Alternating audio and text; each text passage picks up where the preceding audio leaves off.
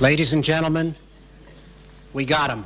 Elliott Cadeau just reclassed to 2023, and I'm going to tell you how this changes everything for Carolina basketball next season.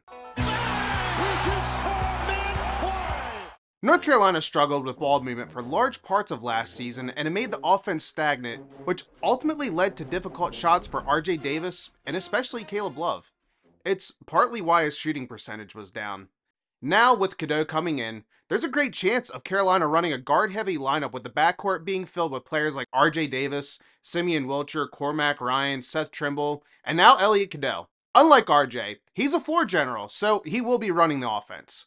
He's kind of like Kendall Marshall. He's got incredible vision and impacts the game without taking tons of shots. That doesn't mean that he can't shoot either, because he also can hit the three, create space with a variety of dribble moves, and hit step backs. It changes everything for Carolina because they now have a true facilitator running the floor, and it will open up easier opportunities for everyone to score.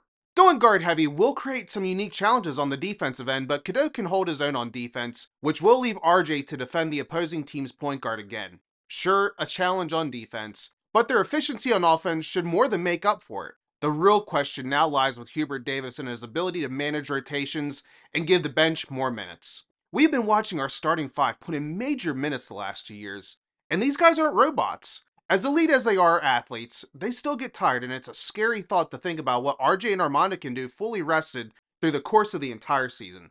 So yeah, Elliott Cadeau reclassified changes everything for North Carolina, and it will be a test to see if HT can efficiently manage his rotations, or if we need to have some hard discussions this offseason. I know I'm looking forward to this year, because we got a contender on paper. If you enjoyed this video, check out this review of our roster next season next to my big head. You guys are awesome, and I'll see you on the next one.